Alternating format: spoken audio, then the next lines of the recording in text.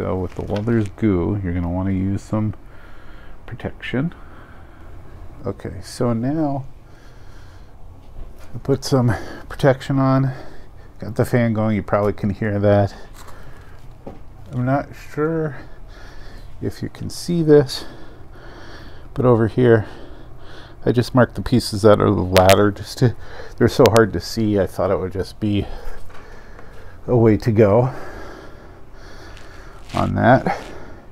This is place the roof on one of the paper tubes, and use the other paper tube and something such as an inverted film can or empty paint bottle to apply some slight pressure to squeeze the joint together.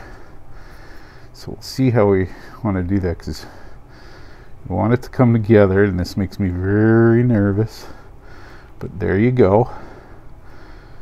So what we'll do is we'll get that Walthers Goo out. Definitely very stringy once again. So you can see there's lots of goo. So there's lots there. I'm gonna go ahead and spread this along here. I'm okay if it gets underneath there, I think. So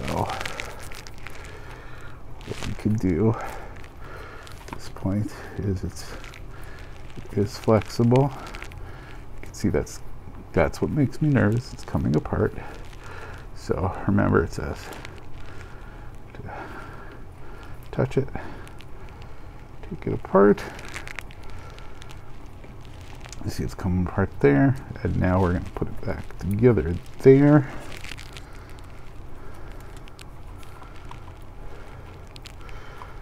So we wanted to make sure that that came off, and that we have a joint there. And we need to let this dry for like 2 minutes. Like it said yesterday to bond, now it said to put some slight pressure, so you can do this.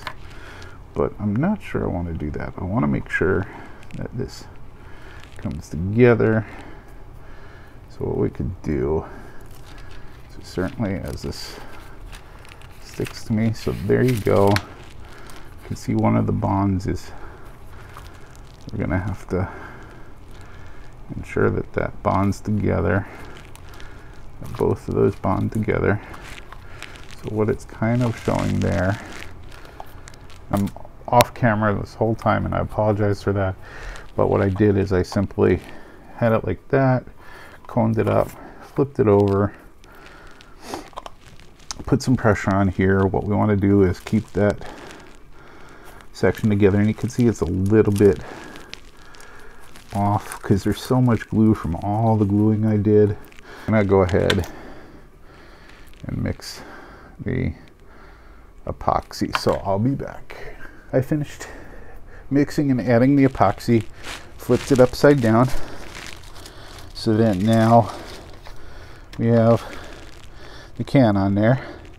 And really, the picture is showing you putting some pressure on, and I think you do need a little bit of pressure here to keep its shape, to keep it together.